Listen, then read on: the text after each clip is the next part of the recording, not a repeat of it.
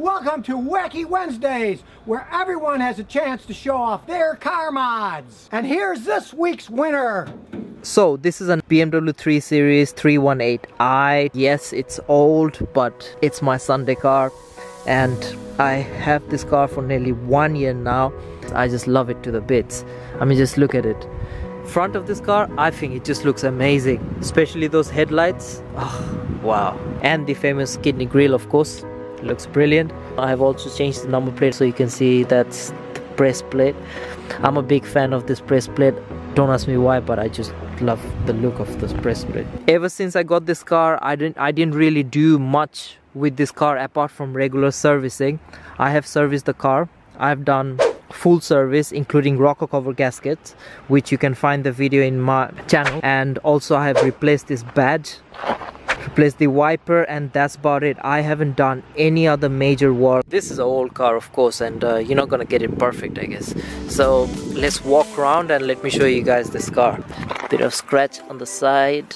Body work, I would say it's good, it's not excellent, and rust wise it's okay. I would say it's building up.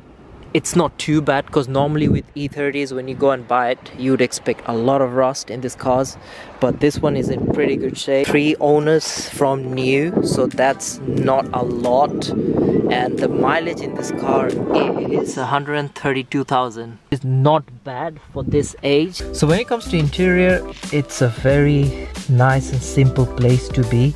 Every controls are there, what you need. Annoys me quite a lot is this car doesn't really come with aircon.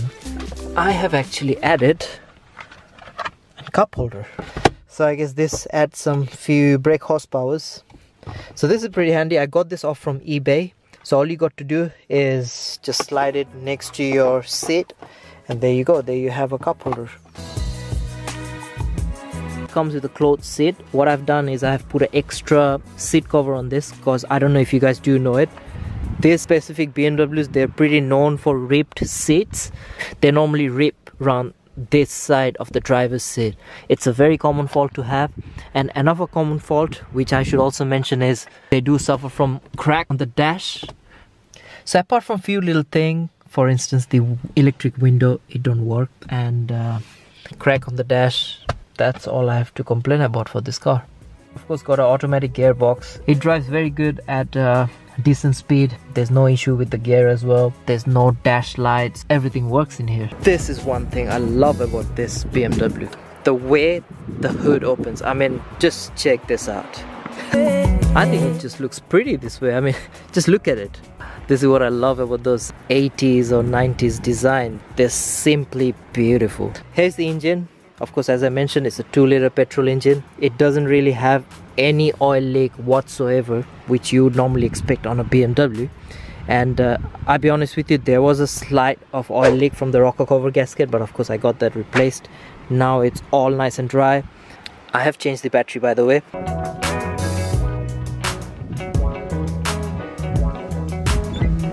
I like the way how it's designed as well. It's nice and simple lines. I've owned quite a few BMW in past. I've owned the E46, E90, F30, and of course this E30. One of the reasons why I do love these cars, because the way it makes you feel when you drive these cars, and especially this one. This is where BMW got everything right. Of course, I'm a huge fan of the E30 M3.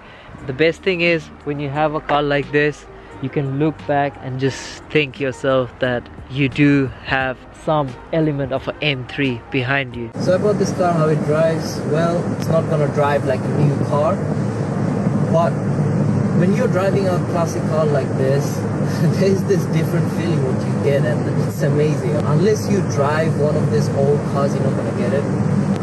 I like the whole driving experience of it. I mean, that's what BMWs are known for, ultimate driving machine. It does pretty good in corners, I'll be honest with you. So some people might complain that it might roll like a London bus. You know, of course this is an old car, and being an old car, you have to keep that in mind, that you don't have modern technology in this car. It doesn't have any airbag, nor it got any anti-lock braking system. So when you're braking, you just gotta be a bit careful when you're doing that. It doesn't really have a traction control as well. This means that when you're driving this car, it's you who is driving this car. It's not driven by a computer or anything. It doesn't have the automated braking system, and that's what I like about these old cars. I always wanted to own a classic car, and this was my opportunity of owning it. And I have to say, it's really nice.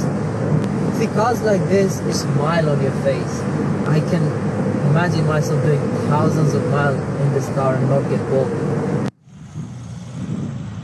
You don't really get this car to go fast in corners or to show off to your friends and be like, oh, check this horsepower, or this is what 0 to 60 is. No, it's not what this car is about. This car is more about having that characteristics. That's why I like these cars, and that's why maybe there's so many guys out there who still loves the E30. Did enjoy driving around Scottish roads, and I have to say they do have one of the best driving roads. I've been here before, but it's just somewhere where I just want to come again and again and just drive. And for the E30, well, I don't know how long I'm gonna keep the E30 for, but until then I just want to enjoy it. I hope that you guys have enjoyed this video. If you have, just do make sure to press the thumbs up. If you haven't subscribed to the channel, make sure you subscribe, and I will see you for next time. Well, that was this week's video, and to have your car mod shown on my channel here, check this out.